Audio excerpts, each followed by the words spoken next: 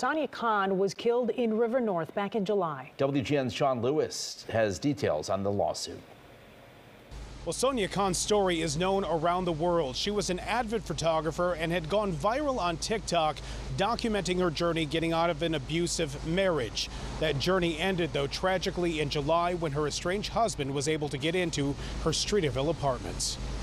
It's security video from inside Sania Khan's apartment building. Lawyers for Khan's family pointing to this man bypassing security in the lobby, saying it is Khan's estranged husband, Raheel Ahmad, the day of Khan's murder, July 18th. Sania Khan made TikTok videos about the stigma around divorce in the South Asian community. She documented her journey online of getting out of an abusive marriage. Sania shared her story with the public in hopes of giving strength and voices to those that did not come forward.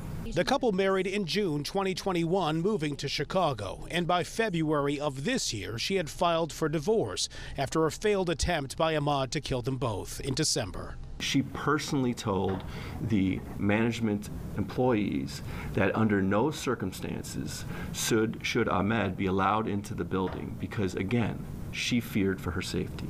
She was a very, very loving daughter. We shared a very special bond. Khan's mother today saying that she supported her daughter's decision for divorce. In a lawsuit filed today, attorneys for Khan's family alleged negligence by the building's management and a security firm. The complaint alleging that Ahmad posed as a potential renter to get into that building. And after having seen just one apartment, it's alleged that Ahmad told the leasing agent he was going to see friends in the building and was allowed to do so on his own. The defendants let Ahmed walk right through the door, past security, to a secured area of the residential apartments without even presenting an ID. Carrying a backpack and a garment bag in his hands containing Khan's wedding dress, according to the lawsuit, Ahmad is in the elevator alone and exits finally on the 28th floor where Khan lived. He knocked on the door and eventually shot and killed her and then himself. And knowing that he killed her after, going from out of that elevator, it's the hardest thing.